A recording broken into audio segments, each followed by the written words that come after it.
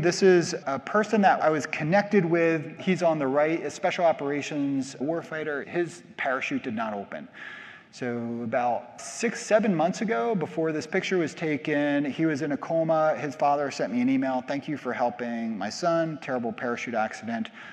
While the first few days we thought that he was not going to make it, he's miraculously recovered. I connected him at the time. This happened in Colorado. He was at a facility in Colorado.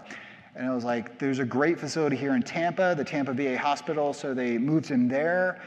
And I'm in communication with the registered dietitian and the polytrauma team there, and they basically brought him back to life. And he's like fully operational now, no signs of traumatic brain. It took him months to recover, but he has fully recovered to my knowledge of that, and I've been in contact with his father. And so current and future research, we're exploring preclinical studies with preclinical animal models, spearheading medical education on ketone and metabolic therapies.